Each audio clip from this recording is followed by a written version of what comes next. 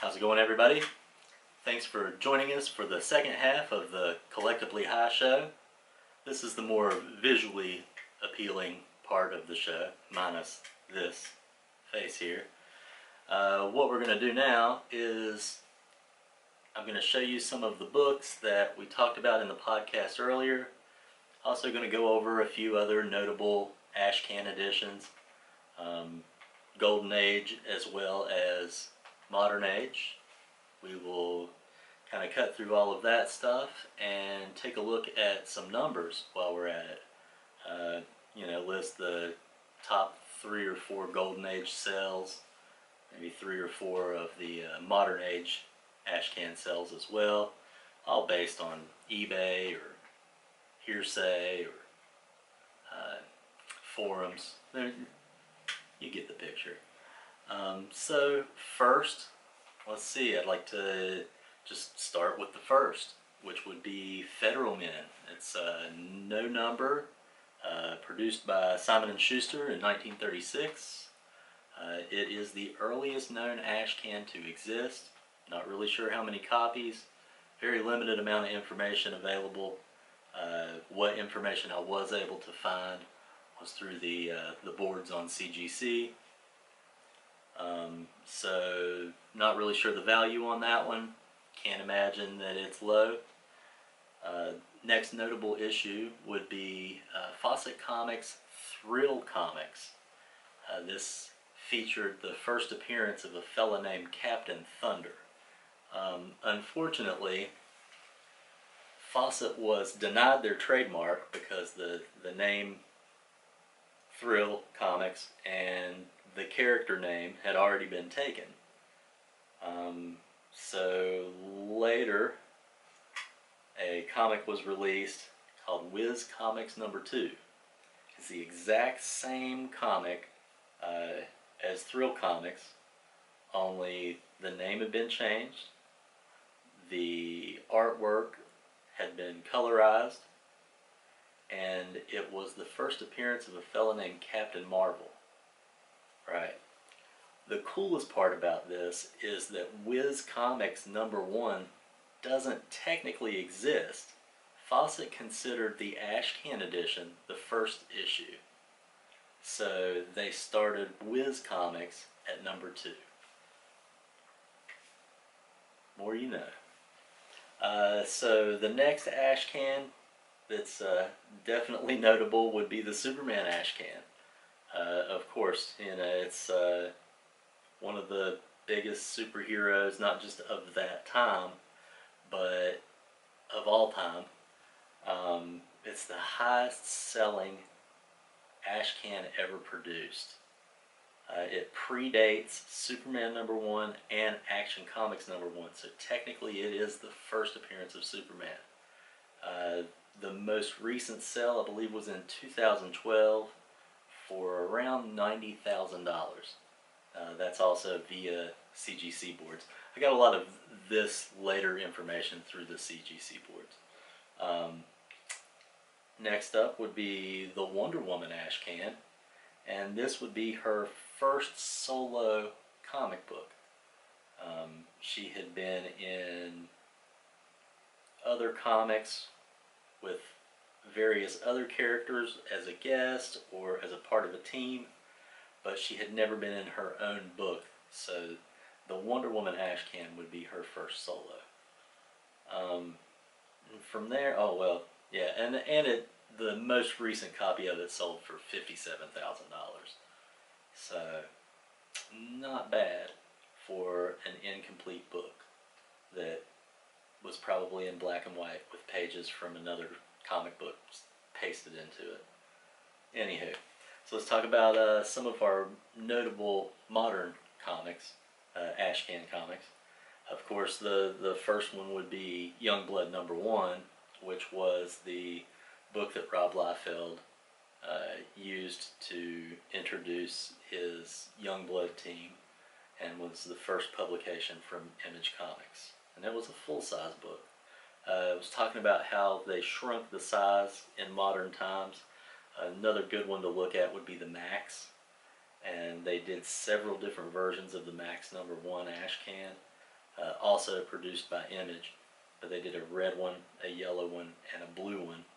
I believe all of those came signed and numbered differently. Can't quite remember what the numbering is for each one, but those are pretty valuable comics.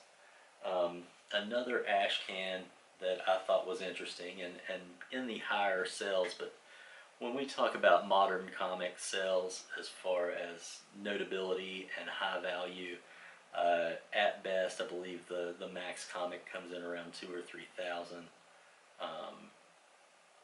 The young blood probably less than that.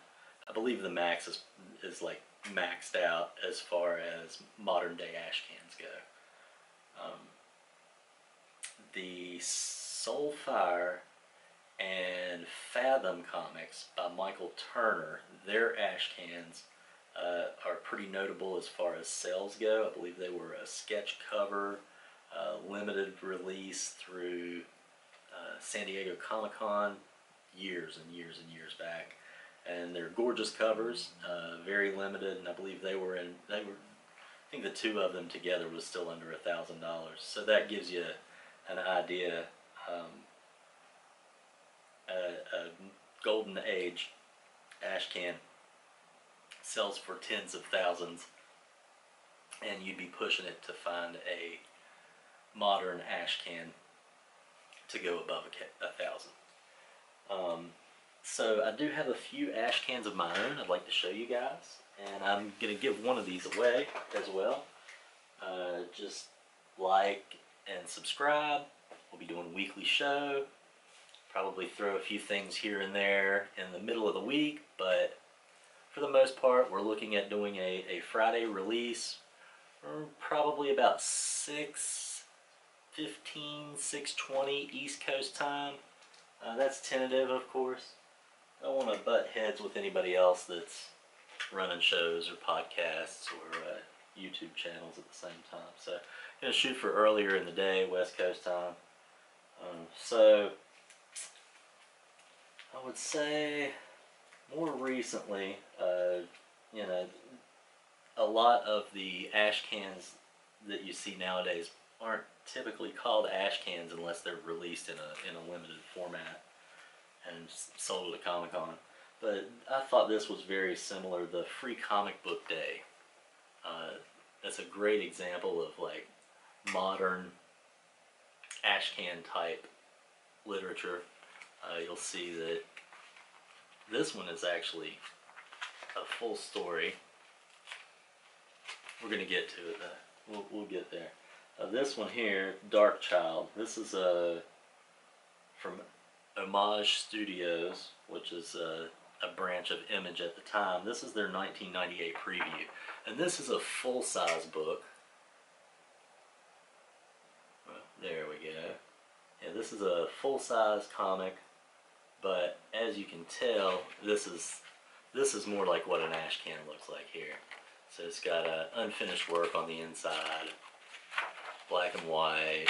It's really just a preview, just like it says on the cover. It's a preview, but this is probably closer to a modern Ashcan as far as actual size of the original Ashcans and the type of the work that's on the inside. It's basically just a preview, a way to trademark their work. Of course, I don't own any Golden Age books. I mean, I own a couple Golden Age comics, but they're not Ashcan editions, and they're sure as shit not worth tens of thousands of dollars. So here's one of the earlier Ashcan editions from like the early 90s. This one was from Hero magazine, the premiere edition, and it is Madman comic, Madman Adventures. That's Mike Allred. As you can see, it's in this fancy little package, sealed up. The sticker on the front is actually numbered. So they did a limited release of these. This one was, geez, I need my glasses. It's looks like a 04465, so I'm guessing they did about 5,000 of these. One of my favorites, really cool cover. I've had this since I was young fella. So more recently, I have this from Dark Horse Comics, and this is the Rebels Ashcan, and it's actually written on the cover there, Rebels Ashcan. And this is going to be, this is more like, well, this one's actually finished work on the inside. I haven't even looked at it, I'm not going to lie. Picked it up in a quick buy and just kind of threw it straight into the box. But yeah, this one's actually finished out. Weird. So it says Ashcan edition, but it's more like a preview, where the '98 preview of Darkchild was more like an Ashcan. Yeah, I've never opened the Madman, so I couldn't tell you what it looks like on the inside. But here is what the first issue of Rebels looks like. Huh. Exactly like the Ashcan, only bigger. Right. Okay, so this one is fairly new, from 2017. This is a full-size Ashcan Star Wars Adventures. So a lot of those Star Wars books are really taking off right now. A lot of speculation surrounding them. So this is an Ashcan edition. It says it's listed as an Ashcan edition, but again, looks like the work on the inside is complete. So it does tell a story, introduces some stuff, and gets you prepared for the Star Wars Adventure comic book release from IDW Publishing. Alright, so here's what's up, guys. That's all of my Ashcans. I dug around town, couldn't find shit, other than a couple few here and there. One of the Ashcans that I was able to find was this Star Wars Adventure. And I found two of them. So what I'd like to do is give one of these away to anyone who likes, subscribes, comments, has a friend that watches it and comments that they told them to watch it. You can do all of those things. You can do any of those things. Pretty much if you watch it, you're entered. If you comment on the video, you're entered. Yeah, just do anything. Thumbs up. Anything you do will be considered an entry into a giveaway for Star Wars Adventures. I'm going to say that we'll give this away when I hit 100 subscribers, or the 20th of a month or two from now. Yeah, let's just say 100 subscribers. I think that's probably the easiest way to do this, although I would like to just give it away to generate some interest. So yeah, fuck 100 subscribers. Let's say we give this away at 25 subscribers. I think that's a good start, because I got 0 subscribers right now. So gonna give away an Ashcan edition copy of Star Wars Adventures from IDW Publishing at 25 subscribers. So hit the like button, or subscribe, or say hello, or whatever you want to do to get yourself entered here. If you did not listen to the podcast before you discovered this video, I would suggest maybe jumping on Spotify, Collectively High, or Anchor FM, which is Anchor FM / the collectible ones. There will be links in the video, or in the description. You'll be able to find everything you need down there.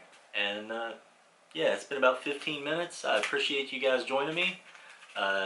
Tune back in on Friday, the 24th, where we will have our first full-on episode. I'll be doing a podcast, and then we'll try to go with a live feed. Fingers crossed we can pull that off.